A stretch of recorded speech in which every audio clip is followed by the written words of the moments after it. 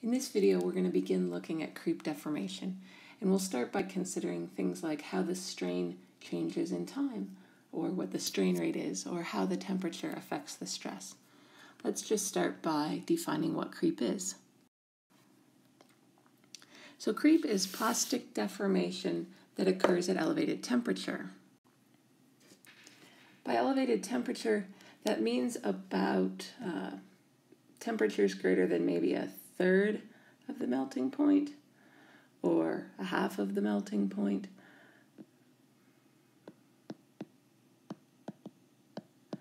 And so for some materials, this is a very high temperature, but for some materials, creep can actually happen at what we would think of as a relatively low temperature because it's high relative to their melting point. Ice is an example of that. Another important point about creep is that it occurs at stresses lower than the yield strength. So sometimes creep deformation can be unexpected if you're not thinking about it in doing the materials design, because you think this stress level is safe, it's below the yield strength, but if the temperature gets too high, then creep deformation can occur. Also in creep, we are interested in sort of the interaction between the stress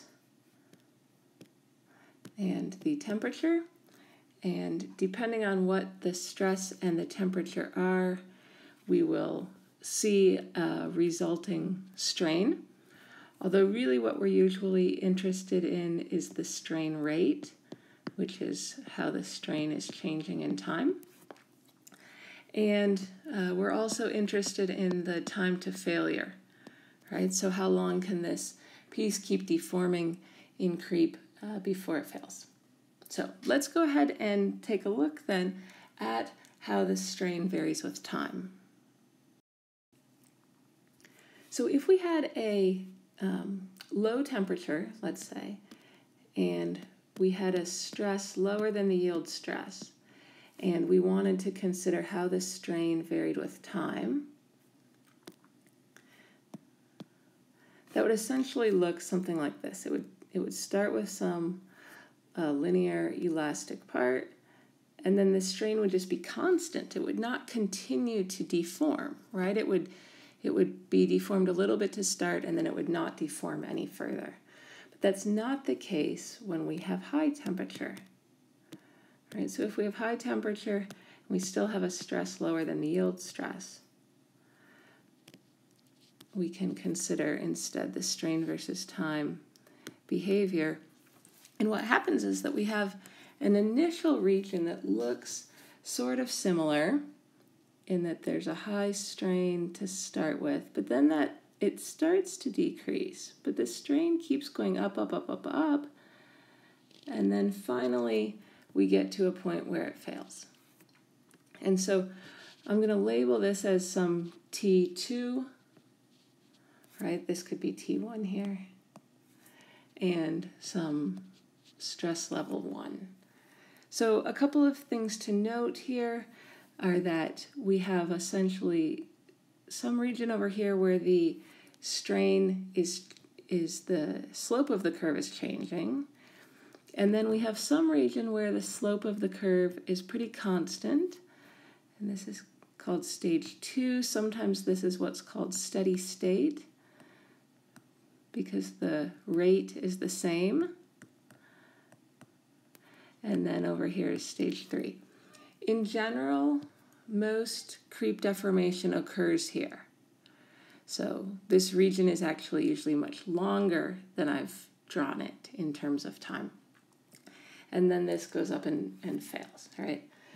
And so we can also basically denote here this steady state creep rate. Okay, so now the question is, how do you think this will change if we increase the temperature? So think about that for a minute. We're going to increase the temperature.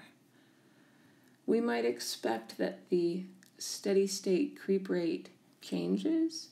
We might expect that the strain overall is higher, and we might expect that it also fails sooner. And we see all of those things play out. So here's how this looks if we have a higher temperature but still the same stress. And we could do this again and ask what's the effect of a higher stress. So let's compare then. We'll keep the same temperature, T3, and we'll increase the stress, and we see a lot of the same changes to the curve. So here's how this looks at a higher temperature and a high stress also. And again, this steady state region really should be a lot longer. It's just that I'm drawing this in a way that we can fit it on here. So that's how that looks. So just a couple of things to sort of summarize. We know that the steady state strain rate will go up as the temperature goes up. Right? The steady state strain rate goes up as the applied stress goes up. So these usually happen under constant stress. The time to failure goes down as the temperature goes up, and the time to failure goes down as the stress goes up. Right? And those are all played out here in the graph. Okay, so let's consider then how the strain rate changes as a function of time. So how the slope of these strain versus time curves is changing as a function of time. So let's start by considering the strain rate versus time behavior for the curves that we drew on the last slide. And if we start sort of with the T2 and sigma 1, we notice that at first the strain rate is quite high, but it decreases through stage 1. And then it gets sort of constant in the steady state part, and then it increases again until the point of failure. And this curve should be smoother than I've drawn it here, right? And so then we could look at either the effect of increasing stress or increasing temperature, or in the end, both. If we do that, though, then we see sort of that it's at a higher strain rate. The steady state region sort of comes on sooner, and the failure happens sooner as well.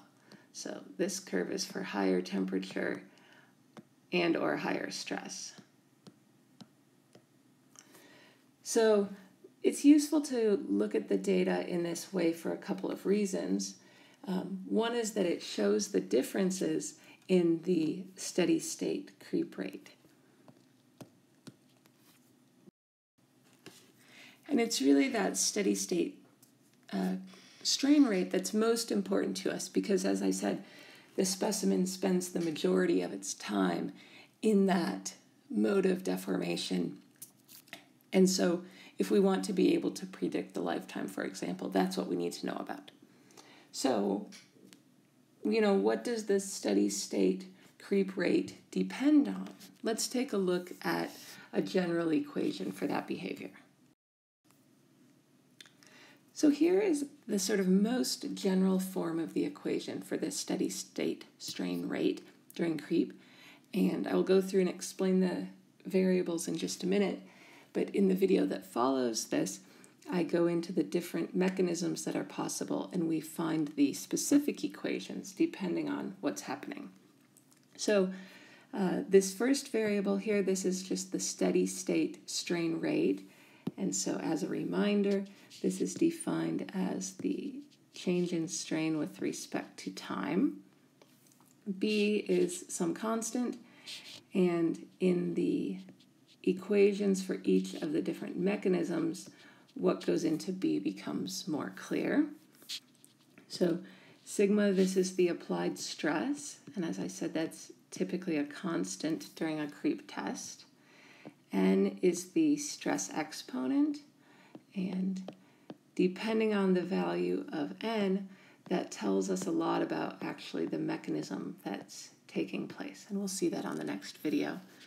R is the gas constant, and T is the temperature. And Q is an activation energy, and the exact kind of activation energy that it is depends on the mechanism.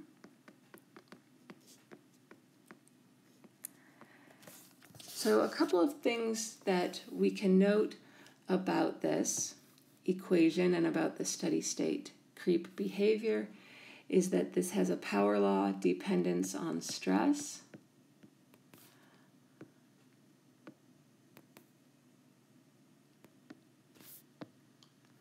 Right, so it's possible that this is sort of stress to the third power, stress to the fifth power. And the second is that we can see very clearly that creep is a thermally activated process, right, because it has this Arrhenius type behavior in the e to the minus q over RT, right? So that tells us that it's because it's at high temperature that the deformation is able to take place.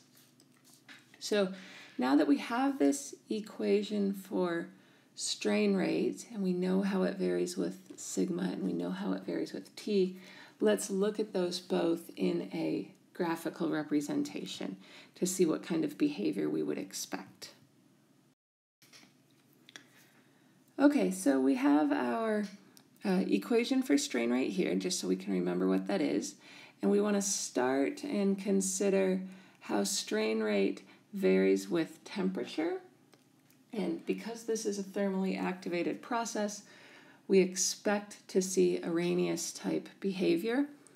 And so the strain rate should be linear when plotted as ln of strain rate versus 1 over t.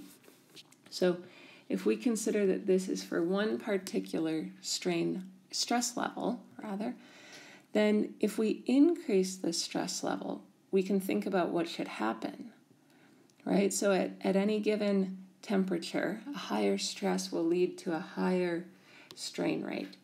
And so that will shift the line up here. So this is a higher stress. Now, one thing to note is that I drew these more or less with the same slope, and if they have the same slope, then that indicates that the same mechanism is acting. Because the slope of the line is given by negative q over r. And so if there's the same value of q, then the same mechanism is active. Okay, so let's look now at strain rate versus stress, and notice that this is a log-log plot. And so if we took the log of both sides and we were only interested in the stress part, then we get a linear relationship where the slope is given by n. So if we consider some temperature level that I'll call T2 just to be consistent with before, then the slope here is given by n. And we can then ask what happens if we go to a higher temperature. And so again, if the temperature is higher, the strain rate will be higher. And so that is just shifted up here. And these relationships are borne out in the experimental data as well. And so as before, if the slope is the same, the mechanism is also still the same. So the last piece of the phenomenology of creep that we want to look at is the time to failure. Okay, so we have a plot here of log sigma versus the time to failure. And sometimes this is called, for creep, the time to rupture. They're equivalent nomenclatures.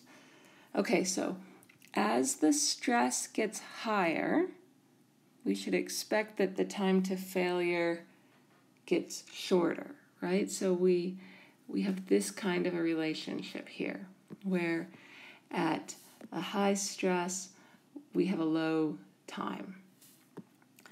And this, let's say, is for one particular temperature.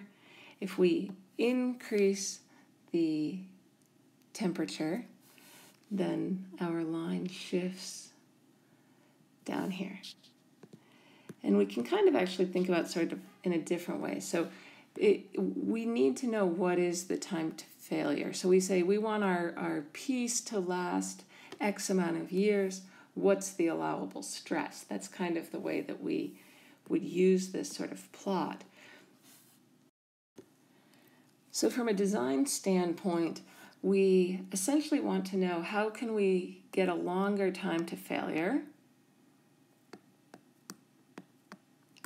right? Or how can we make it so that we could operate at a higher stress? Because that's sort of typically the things that you'd want to do from a design standpoint. So if you have a known sort of time to failure that you're designing for, if you decrease the temperature, that will allow you to increase the stress. If instead you have sort of a known stress in your design, then decreasing the temperature will increase your time to failure. And if you have a known temperature, essentially, in the design, then you'll have to decrease the stress in order to increase the time to failure. So in this video, we have looked through how the strain rate, stress, temperature, and time to failure interact during high temperature creep deformation.